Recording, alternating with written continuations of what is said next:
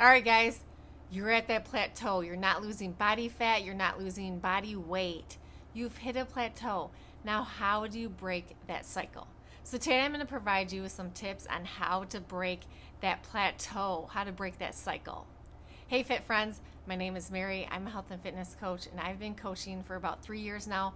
Myself and my team, we've gone through those plateaus, and we've helped several people start a health and fitness program, break the plateaus, and lose a total of 1,200 pounds. So go team. All right, have you had that point where you're just like working out? You've burned a lot of calories, you're losing a lot of weight, and then all of a sudden it like comes to a screeching halt, and your pants, are fitting the same. The scale isn't moving. It might even actually be going up, and you're still working your booty off. And it's just like, you're like, what is going on? I started a program, I lost a ton of weight, and now the scale will not budge. All right, so two things. If the scale's not budging, did you take your body measurement? Did you actually measure your body? Because guys, over and over again, this is what I see. People lose a lot of weight on the scale, but they never took their body measurements or their photographs, so they can't physically see themselves losing weight, but they are. They're losing inches. They're losing that body fat. It just is like falling off of them, but they're like, the scale isn't moving though.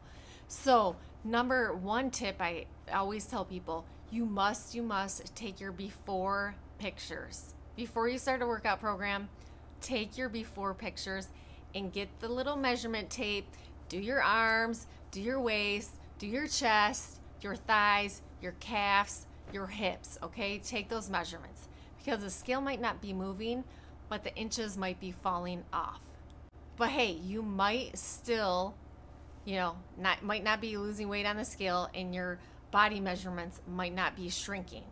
You're not crazy, okay? So your body is designed to not work insanely hard. Your body is actually designed to survive.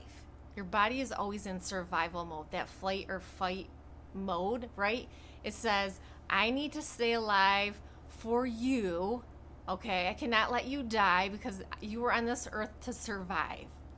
So what happens when you're working out super hard and you hit a plateau and your body says, no more, I want you to survive, then your metabolic rate slows down, and that's what causes your plateau.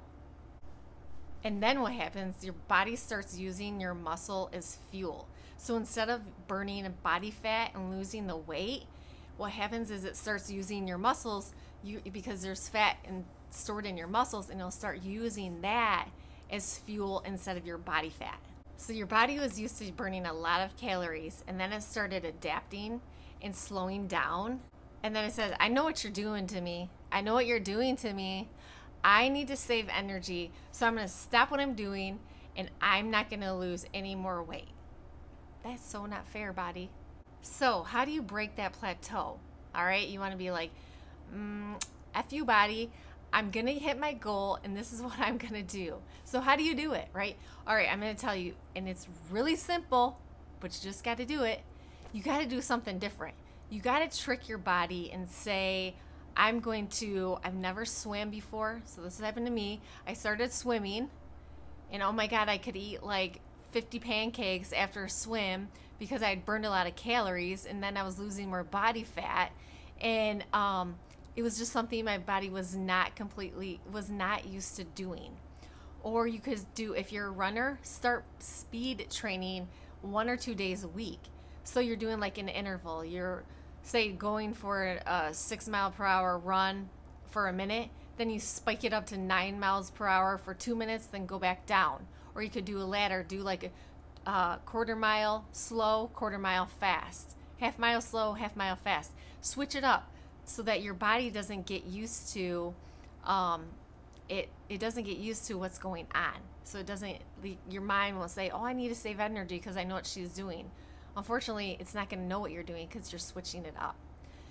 You could lift really heavy weights. So I just got done doing a program where it was weights every single day for 60 days. there was one rest day every week. But the more the program went on and I noticed myself not getting sore, I would up my weights. Like I was starting to do bench ups where I walk up on a bench with 20 pounds in each hand, so a total of 40 pounds. And the next day I'd be sore.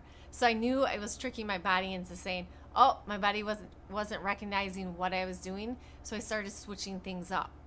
And in the end, at least keeping my body fat maintained. I'm not at the point where I want to lose weight, but my body's not gaining weight either. So you can pick a program that uses heavy weights or add weights if you're not using anything. Try doing a different activity than you're used to, or try changing up the activity that you're so used to doing, like running, and adding speed training.